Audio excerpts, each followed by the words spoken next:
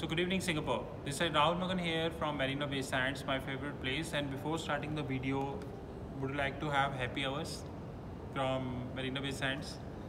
Is it, enjoy a pint of cheap Pilio or whatever, this beer, $10, if you wanted to have. It's a happy hour from MBS if you wish to. Anyways, there are multiple things also here, coffee and all. So let's come to the point, right? So the point is that, is NDFs are getting Quanto? Not sure.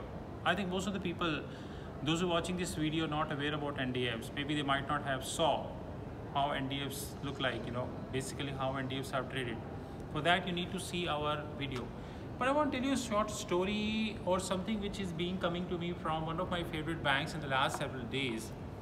NDF is based, actually one of the basic premise of, not one of, in fact the main premise of NDF is that non-deliverable forward. I would like to correct myself. One of the premise for non-deliverable trades is that is it settled in dollar terms. But the few big banks are nowadays reporting that people are changing the currency. So they call this as a synthetic and non-deliverable trades. I call this as a Quanto. So what is happening is now that the banks are coming, the clients are actually asking from the banks that the final settlement would happen in GBP. It will happen in Swiss franc. It will happen in Aussie dollar, New Zealand dollar, CAD dollars, as per their local currency. Now what exactly they are, why are they doing so, we don't know. Maybe they are setting off their assets and liability to each other. I don't know. Banks call this as a synthetic NDF, I call this as a Quanto NDF, right? Or synthetic non-deliverable trades or Quanto non-deliverable trades. But one interesting thing which has started happening in the non-deliverable trades is that these non-deliverable trades are getting Quanto now. So when I started my career in 2007 and I started taking non-deliverable from 2009 till 2016, I never ever get to know from the big banks that the non-deliverable trades are actually getting Quanto. But non-deliverable trades are now getting Quanto. And which is a good signal that apparently speaking in the Singapore also, which is a hub for non-deliverable, at least I have to say that, which is a reality, and Hong Kong stands nowhere before Singapore as far as the non-deliverable trades are concerned. If in Singapore the non-deliverable trades are getting Quanto, it's a pretty good signal. Now this would have two implications on the bank. One implication, although bank tells you that, example, you have some non-deliverable trade, the settlement is in the dollar terms, say buy side or sell side, and you want the settlement in the GBP. So bank will tell you that GBP dollar cost is on you, but actually there are two ways of looking at cost.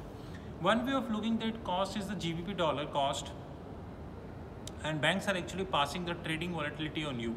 Now that trading volatility is little on a higher side. We know that because not all banks are quoting Quanto on the non-deliverable. Very rarely banks are quoting like GS, Standard Chartered, Chase, Gold, UBS, Bank of America, and few, not all. Alternatively, thing to see here is that from a different angle, that if the bank have started quoting non-deliverable trades in the Quanto way, how are they covering in the interbank market?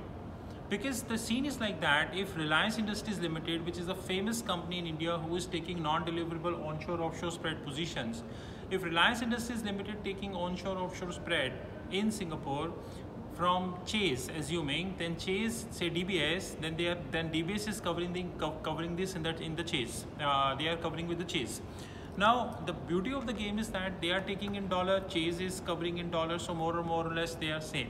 But now if DBS is covering, now if Reliance is covering the final settlement in GBP, while the DBS local currency is Sing dollar, previously what happened that it creates dollar to Sing dollar impact, which is easy to cover for DBS, right? But now since their basic currency is Sing dollar, now and they want Quanto in GBP, now it is GBP Sing dollar, which is a cross. It means that GBP dollar is getting on. Maybe it has been covered from the client side, but I don't know how exactly the interbank settling it is happening in that regards. The reason being, the confirmed report does suggest that the volume of these trades are very limited. So interbank impact is limited, but to cut the long discussion short, we need to see that maybe 1 year down the line, 6 months down the line, 7 months down the line, could be 1.5 years, maybe 2 years down the line, NDF non-deliverable trades might see something that it cannot that it was settled in USD, but now it is no more settled in USD. It is actually settled in multiple currencies as well. I think a very good thing which is happening underneath, and we should be very, very careful, and we should be see. As usual, this video we shoot it for the class. This is not for the mass. This is for our FX traders. As you know that if you have any credentials in place, you think that you have something good to do in the foreign exchange market, you know my mobile number 919899242978. You know our fixed income platform rahul.magan@treasuryconsulting.in. And before that, don't forget to have happy hours again.